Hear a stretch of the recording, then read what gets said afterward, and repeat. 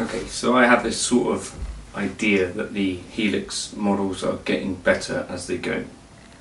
Now, go with me on this. So I'm imagining that they've sort of refined some processes, and maybe because they've done this quite a few times now and like over the years learned new best practices and stuff.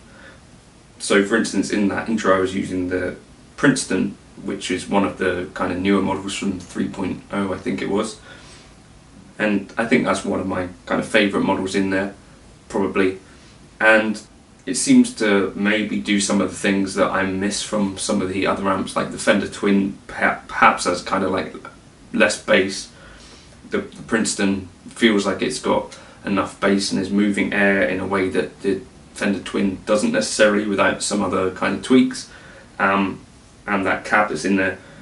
So I guess what's cool about the new stuff that's coming from the Helix is that also it's not just kind of the things that people expect, you know, so you don't necessarily just have to have a Fender Twin, Plexi, you know, these kind of normal things, a Vox AC30 or whatever. We're now getting to more interesting kind of models potentially, and things that are in there for a reason, like some of the questions that the Helix guys might be asking, or the Line 6 guys might be asking, is what have we already got and what is this new amp going to bring that we didn't have before.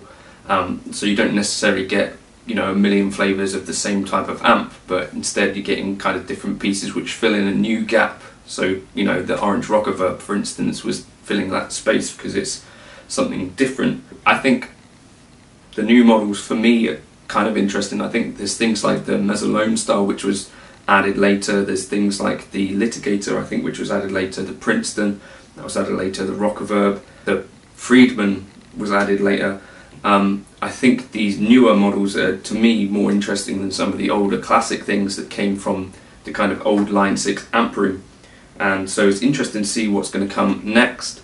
I also think it's really cool that Ben Adrian's own amps have kind of started to make it into the Line 6 amp room, so that they're modelling those. And that Princeton is one of Ben's amps. The Cartographer is another. I think that's really cool.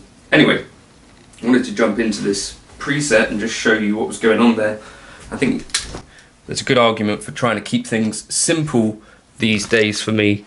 You know, if I don't have to tweak the thing too much, then it shows me that I dig that model, probably. So here's the model, really quite straightforward. So at the end we got a dual delay with those kind of settings. Vibrato mode I've got on,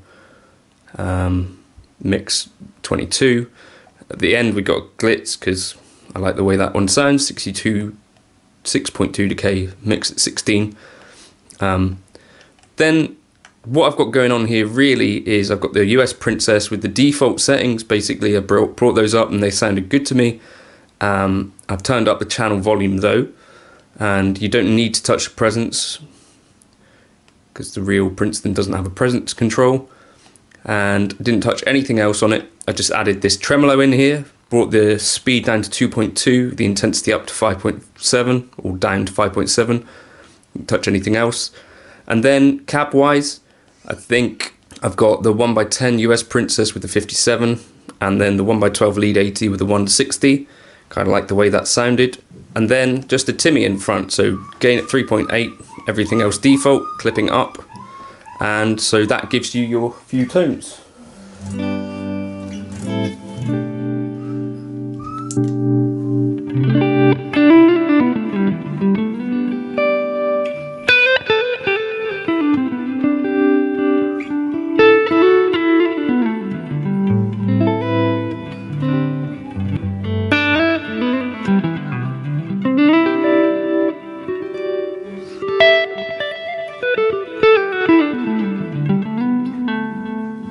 So pretty easy to get that tone. I've got an LA Studio comp there as well with the mix at 41%, peak reduction at 10, gain at 4.7, level at +2. That's kind of optional though.